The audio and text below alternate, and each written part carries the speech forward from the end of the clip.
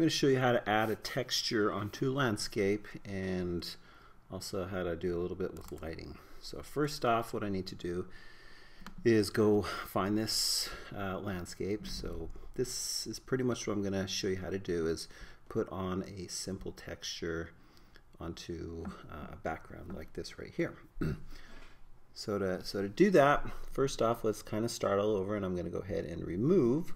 So I'm going to select that background that I have the texture on, and over here on my materials icon, I'm going to go ahead and just remove that so it no longer has any texture at all.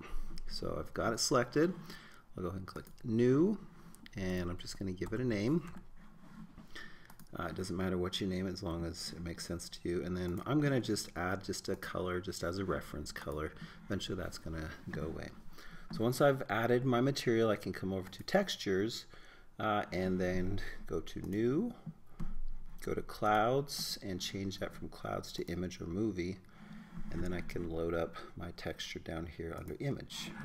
So, and I've got this Textures folder already set up.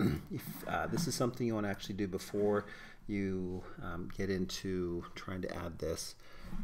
My setup basically looks like this, where I have my Blender file, and then I have a Textures folder that I'm going to have all this collection of all these textures that I could possibly use in this project. So make sure this Textures folder is in the same place as your Blender file, otherwise it won't work correctly.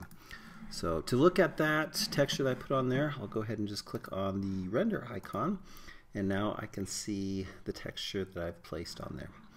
So a couple things I really don't like about it. Number one, I want to kind of change the scale of that. So if I come down a little bit on this, I can change the size here, and I'm just going to type out a number on each of these, and that should scale that down, and you can still keep going. You can make it bigger, smaller.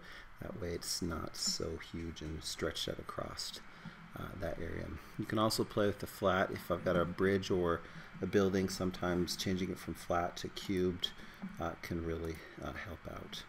And then the next thing I want to do is I kind of got this weird shine going on here.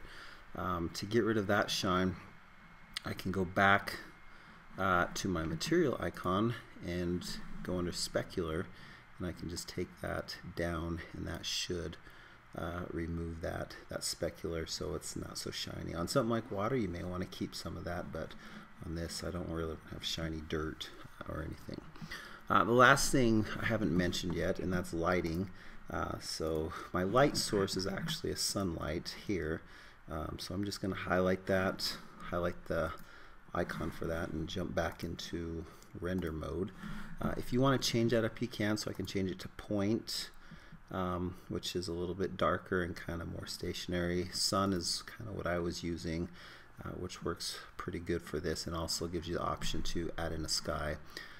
Spot might be better for an indoor arena, and then Hemi pretty much makes it so you don't have any shadows at all, and I just don't even use this area. So the one that works best for this project is kind of the sun on there. So hopefully that helps you out on this.